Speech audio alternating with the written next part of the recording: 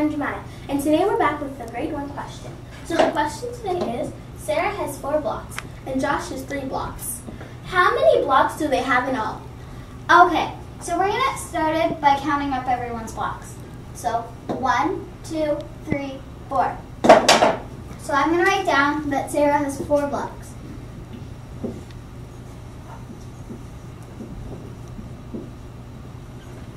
Okay, so now we're going to count Josh's blocks. 1, 2, 3. So I'm going to write down that he has 3 blocks.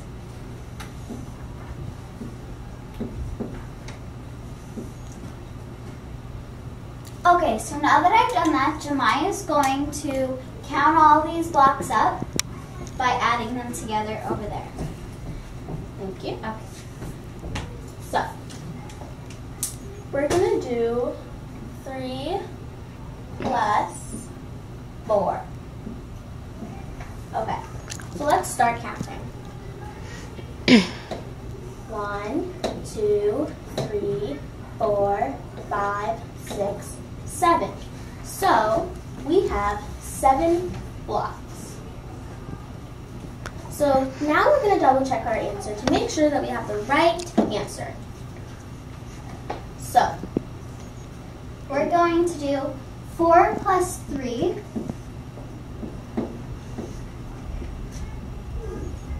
And so we're going to recount them up.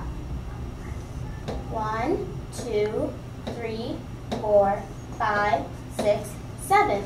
Therefore, we got the right answer. And you have to make sure that you always want to double check your answer to make sure that you have the right answer so you won't get it wrong. Okay, and that's all. Bye. Hello. Today I'm going to teach you how to read coordinate graphs. It's pretty simple once you get to know it, and after a while it'll be very fast.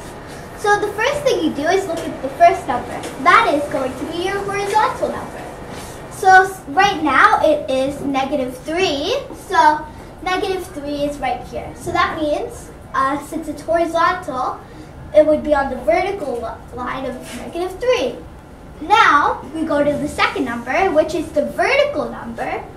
It would be 4. So it's all the way up there.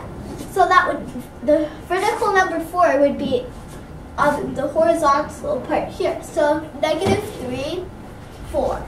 So we would get all the way up there.